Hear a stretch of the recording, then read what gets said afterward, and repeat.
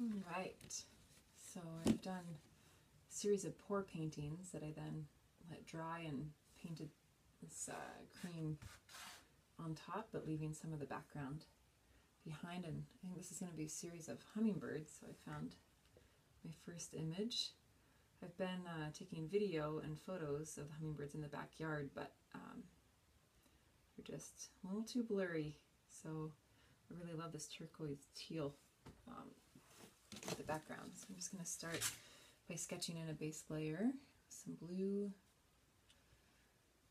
and I like to find inspiration in the background about where the images want to be. So I kind of see this shape with the paper here. It looks like a wing, bird head, and I love the idea of the text and the color kind of showing through. So I'm just going to start drawing with the paint, knowing that if I don't like it, I'm going to paint over it. I think a lot of people get caught up in this permanence of paint, which is really not true, because you can erase, but you can do lots of layering, and it's very liberating to just paint over something when it's not working out. One of my favorite things that my college professor in my BFA program, Peg Sjogren, used to say over and over again is, don't treat any area as too precious. Always be able to paint over something for the good of the overall composition. And I tell my students that as well, because it's really liberating to not get stuck when things are not working. Let's see. So this whole time that I'm kind of drawing this image in with the paint, I'm continually looking at the positive space, the negative space, and looking at those relationships of one object to the next, one form to the next, one shape to the next. And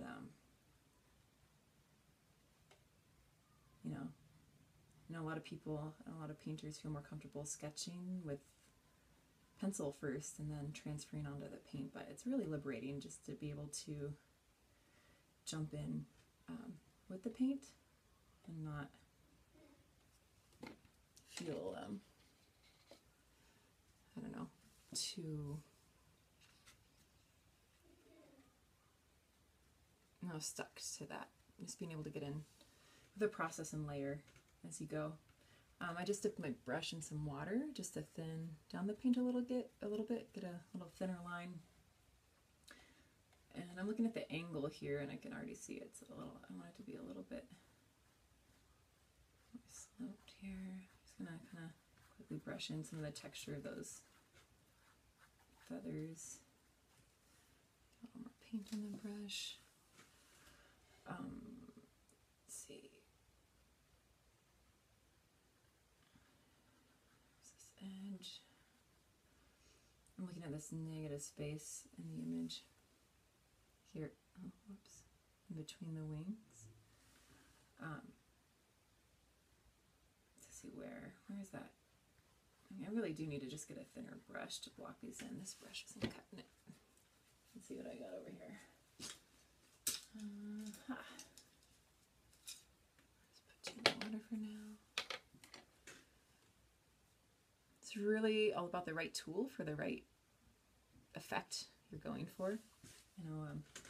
The landscape paintings, having a fan brush to capture that tree texture like Bob Ross is really important. But trying to do thin detail work with a thicker frayed brush is not going to be fun, and it will be challenging. And using the right tool for the right job is really important. So now I'm kind of looking at the shape of the bird here, the body, where the body meets up with the tail. I'll plop in some darker blue here. But like I said, right now I just have these two colors of blue on my palette to block in lights and darks, and I'm going to come back in with layers to develop more of it. And then I'm also looking at this tail.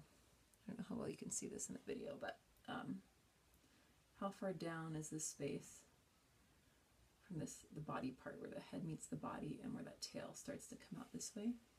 And my goal with this kind of realistic image representation is making what I see here match in the painting. You know, depending on your goals, maybe that's not your goal, and I'm going to do some exaggeration.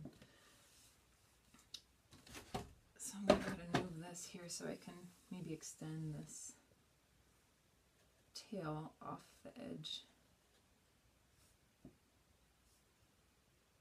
And I'm not going to get caught up in the detail. I'm looking at this whole shape, like as one shape versus individual shapes. And I'll come in and block it in, the detail afterwards. So this body actually comes in, this, and then there's some tail feathers over here. Right now I'm really studying the white shape right here. And let's see, I've got 1, 2, 3, 4, and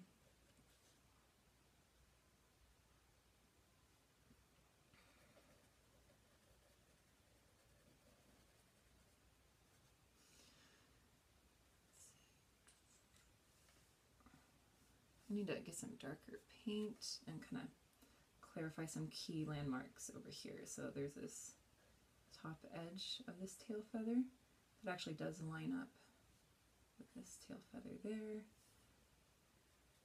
and block that in.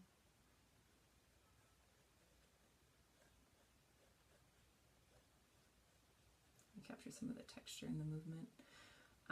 Now I could have like shortened this tail feather to like fit it on the page, but it's always better to maintain the proportion and let things, objects, extend off the edges. So now as I've blocked this shape in and I'm comparing it to this, I can do some tricks like measure the distance, like how wide is this whole shape in comparison to the body, and I can see in the image that head, this little like where the neck and body connect to the wing, this shape here, this distance is the same as this distance. So if I double check that on my painting, I can see I'm pretty darn close, and it's okay if it's not exact. And then I'm going to double check this wing, this lower wing. I realize this is at a little bit of a funky angle. Maybe I can get the angle of the video camera to match. And I'm gonna block it in here.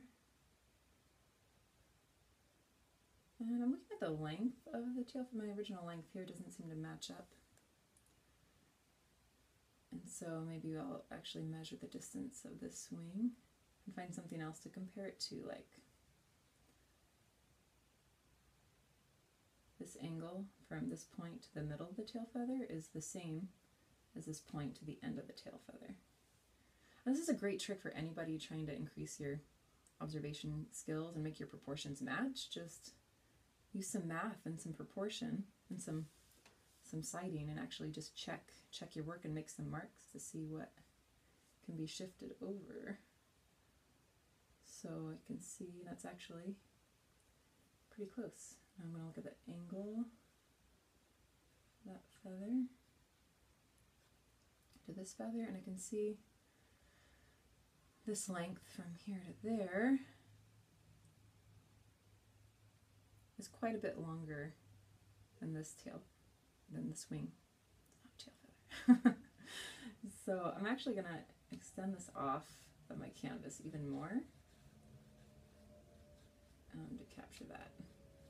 Sometimes I'll wrap the image around the canvas. I don't know that I'm going to do that for this. I really should get some more colors on my palette. I'm going to get some yellow, mix some teal. I just want to finish blocking this in first. So I'm going to paint in some color for these and also capturing the line, the direction of these lower tail feathers. Same with these. And I'm looking at my shape here. This, you guys can't really see what I'm pointing at here, I'm sorry. The lower wing here, this distance, probably I could fit 2 of those in here, or slightly more than that. And I'm noticing on my painting here, I've got like half and half. So what I need to do then is just lower this line. Like I said, when you're drawing with paint, just relax and have fun with it, because as you make these adjustments, just paint over your lines that aren't working. Paint over them, and it's very liberating.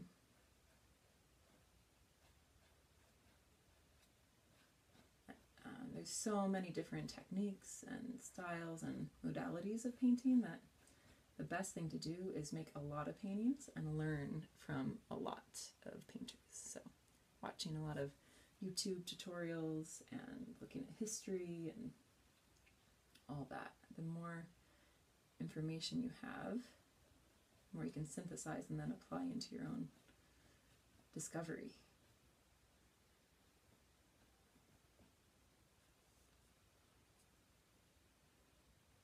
White on here, but I think all of these need to be lengthened. Darken up this edge. You see I'm not using black. I actually rarely use black as a painter. My favorite combo is burnt umber, phthalo green, and magenta. It makes a really rich black without actually using black. Black kind of voids things out, but you can create a really dark color with those other colors, which is kind of magical.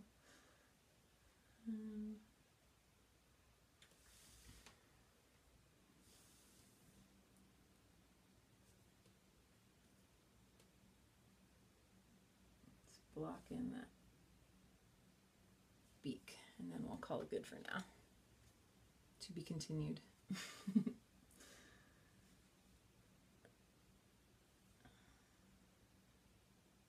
Again, I'm looking at the length. I don't want to make it too long or too short. I watered down my brush a little bit. And then you see I'm going to rest my hand on the canvas slightly so that my hand is steady and I can create a really crisp straight edge versus a wobbly beak. And I'm looking at the alignment of the eye to beak, and I'll just start here, bring it on down, widen the top over here, and I think this might be good for a start. I'm going to crisp up this edge when I start adding the details. And